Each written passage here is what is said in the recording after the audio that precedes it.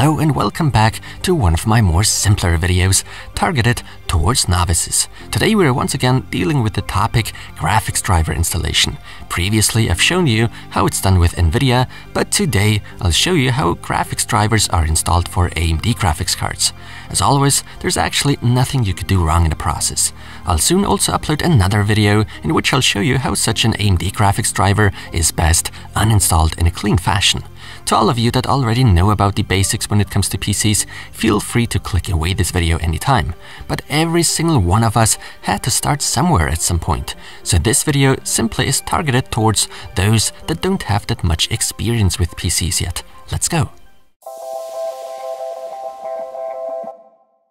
Just in case Windows 10 hasn't already installed a driver for you automatically, you'll notice that the windows within the operating system, when moving them around, are quite laggy, choppy. Plus, you'll most likely run into some limitations when it comes to screen resolution, and 3D applications likely won't run at all, or at best, very poorly. And this is exactly why we have to install graphics drivers, preferably the latest ones. Please do not go with the ones Windows sometimes installs for you. Step 1 would be to search for AMD drivers online. For your convenience, I've put the link down in the video description for you.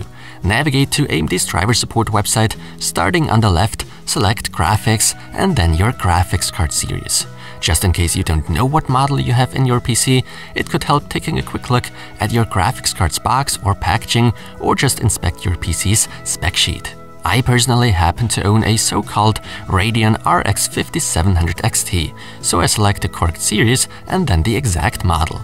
On the next page we can now choose from drivers for different operating systems. If you're using Windows, I hope you're using Windows 10, simply download the driver and wait for the download to complete. Once that's done, open the freshly downloaded file and click on Install. The files are now being extracted. After a short while of waiting, we can now do some clicking again. We are given the option to specify the install location, the directory, and whether or not we want a factory reset. Such would basically remove the previous AMD driver along with its settings. I would recommend going for this option if you experienced problems with your older drivers and now want to try your luck with newer ones. It's also advisable to select this option if Windows was faster than you and already installed some driver for you before you could. In my case today, no need to go for a factory reset. And yeah, following that, just click on Install and wait. This doesn't even take long with AMD, and don't worry about the screen going black a few times and the screen resolution readjusting itself. And we are pretty much good to go already. Now I'd recommend restarting your PC, and once you're back on the desktop, we can now say the graphics driver installation is now complete. As you saw yourselves, it's that simple, there's nothing you can do wrong.